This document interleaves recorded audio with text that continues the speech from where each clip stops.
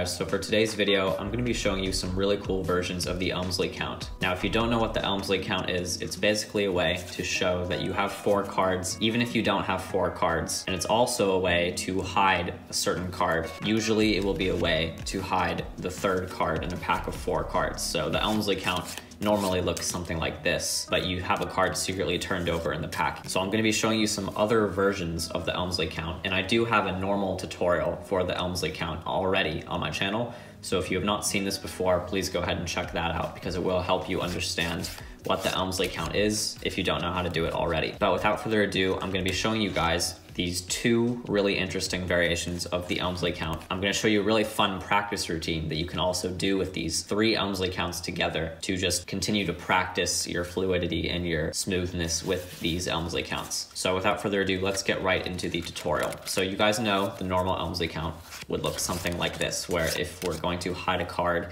in the 3rd position, it would look something like that. But what if we wanted to hide a card that was on the bottom position? So let's say the bottom card was turned over. Well, we can actually do a variation of the Elmsley count, and this one is called the Jordan count, and it looks something like this.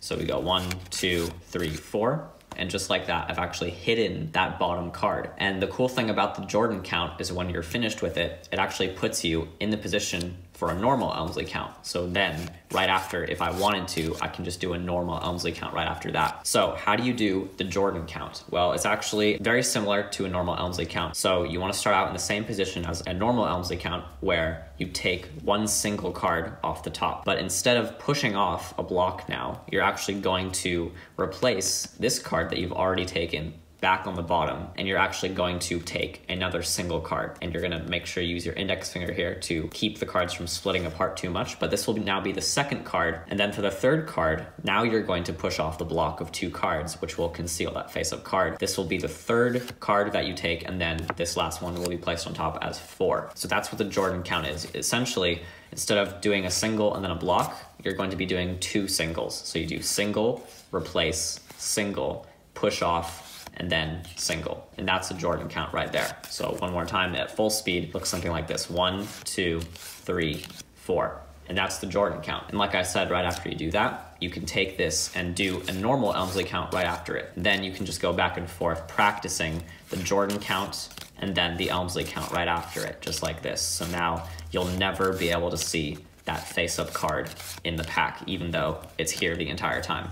The next Elmsley count variation that I'm going to teach you is called the OPEC count. And this actually is an acronym, and it stands for out of position Elmsley count. And this one is really interesting. And this is actually the way that you want to hide the card in the 2nd position. So if you want to do this count, make sure the card that you're going to hide is in the 2nd position from the top. So to perform the OPEC count, it's very interesting how you begin. So instead of starting out by taking the top card, you're actually going to start out by taking the bottom card. And you're going to do this by first getting a break on the bottom card. So now you have a break right underneath the top 3 cards. And what you're going to be doing is pretending to take the top card with your thumb, but in reality, you're just going to be taking the bottom card. So it looks something like this. You're just going to take that bottom card, and this is going to be counted as 1. And then once you have this in your hand, you're just going to continue to do a normal Elmsley count. You take this card, then you're going to push off a block, and then continue like a normal Elmsley count. So you replace this on the bottom, take the block, and then you go 3, 4. And that is the OPEC count right there. So it's really interesting because you're taking that bottom card first as 1,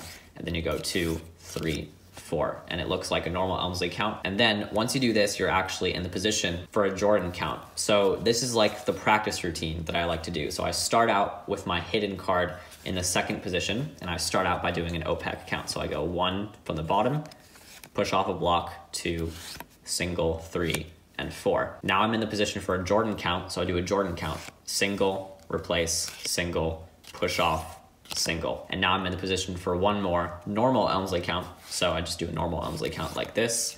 And then I can keep looping the Jordan count and Elmsley count after this. But that is like my practice routine. If I want to keep practicing all of these together, I do OPEC and then Jordan, and then I do the normal Elmsley count. And then just like that, that is like the best practice routine that you can do for practicing these 3 counts together. And yeah, those are just 2 really cool variations of the Elmsley count, and these are actually very applicable to real tricks. If you have a packet of 4 cards or more cards, but you want to hide a certain card in a certain position, you don't necessarily have to move it to the third position anymore to do a normal Elmsley count. Now you can have it really in any position. So now if the card is here, you can just do a Jordan count instead of doing an Elmsley count. And if the card was for some reason in the second position, now you can just do an OPEC count instead of doing an Elmsley count and moving it to the third position. You can do an Elmsley count from basically any of these 3 positions right over here, which is pretty cool. So yeah, I really hope you guys enjoyed this video, and I hope you guys use these moves in your tricks. I think they're pretty nice. And yeah, see you guys next time.